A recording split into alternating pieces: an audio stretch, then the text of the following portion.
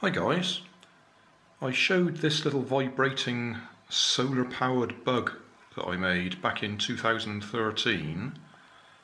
Did a couple of videos on it recently because I found it again and it still works, which quite surprised me. Just turn it off for a minute. It's made from a garden solar light. That's the circuit board from inside the light. That's the original solar panel, and all I did was I replaced, there's an inductor normally on the circuit board which I originally thought was a resistor, but I took it off and soldered in this little vibrating motor that comes out of a vibrating toothbrush. And when the sun goes down and the light goes out, the LED comes on normally in the garden, but because I've got that motor there, it starts vibrating. Now, as I say, I did that back in 2013, so I was having a little look round, see if there's anything we could use in the current Poundland range. And I came up with these. Neon solar lights, 2 for £1. I've already taken this one apart to have a little look at it, and I think we can do the same thing. I've actually put bent paper clips in it at the moment to act as legs, but I haven't taken the inductor out and I haven't taken the motor out of here yet, so I thought I'd do that so you can see me doing it. So I'll get set up and we'll have a go. First thing I'll do is get the vibrating motor out of this toothbrush. It's an Oral B Pulsar. Now, I don't recommend you go and buy these to get the vibrating motor out of it. It's a very expensive way to do it. We just happen to use these, and once the batteries run down, you're supposed to throw them away. The heads don't last much longer anyway, but the batteries are not supposed to be replaceable. What you do find is when you try and replace them, what usually happens is you can't get the spring tension right and they just don't work anymore. But to get them out, you can get all complicated, or you can just grip that with a pair of pliers and pull it hard. Now I'll probably knock the camera when I do this, but oh no, managed it. So there we are. There's the vibrating motor. What we do need to do is don't try and pull it out. You need to desolder it from there, and get that bit of plastic out of the way. Desolder it there. If you pull them, you'll just pull the wires straight out of the motor there and ruin it. But you see, this one's got the, what is it? Off-center weight. Can't remember what you called it now. Asymmetric or something like that. But that makes it vibrate. So I'll desolder that in a minute. Now this one had 3 screws in it, which I've taken out already. That's the circuit board. There's a screw there, so I need to get the rechargeable battery out of the way so we can get to that screw.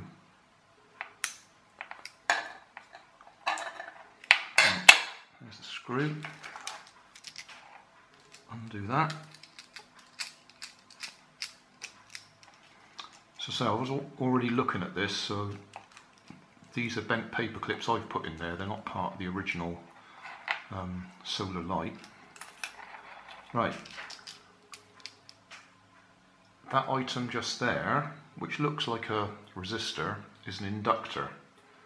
So you can either cut it out or you can desolder it, and then we're going to solder that electric motor onto the same 2 terminals. Right, we'll try my USB soldering iron. Now quite often it just isn't powerful enough to do what we need it to do. but we'll give it a try. It takes a few seconds to warm up. Right, smelting the solder.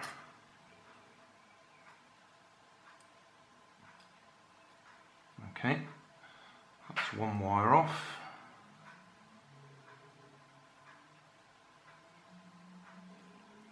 That's the other one off.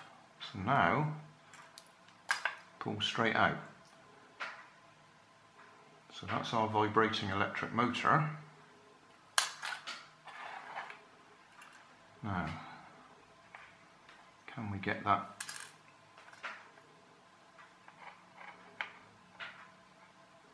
one out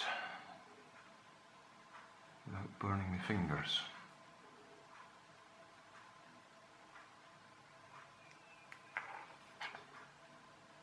That's one side.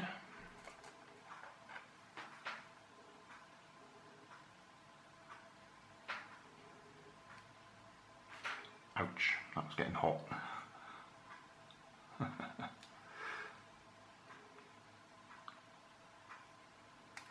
There we go. Right, so that's our inductor that we don't need. What we want to try and do now, it'd be nice if we can poke it straight through the same holes, wouldn't it?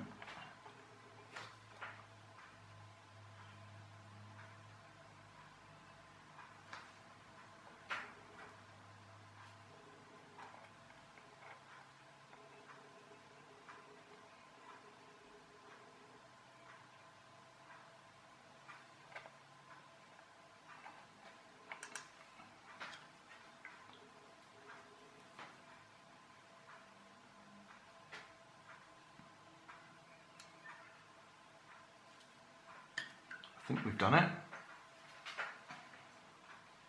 Right. What happens if we turn this on? Okay.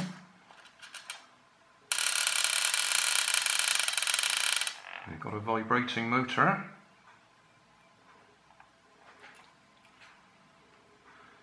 So it'd be nice if we could do without the weight of that.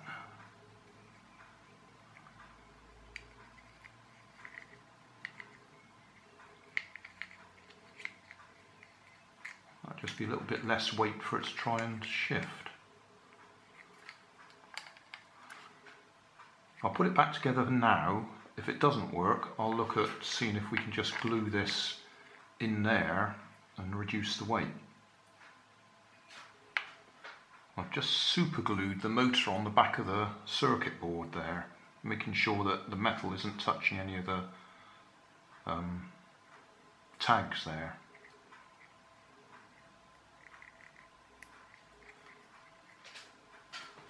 I've got it back together.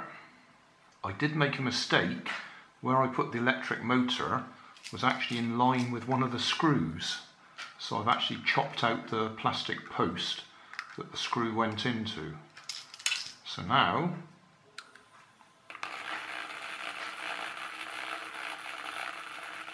it works.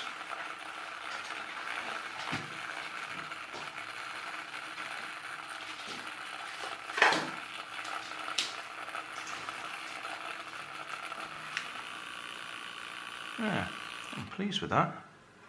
That's enough to annoy anybody.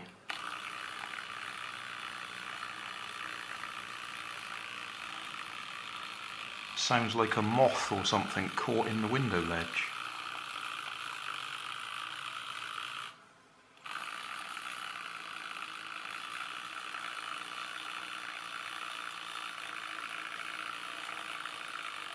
Sun comes up, stops.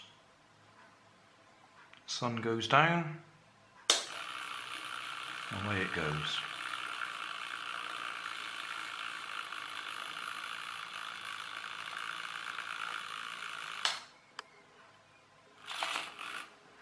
Job done.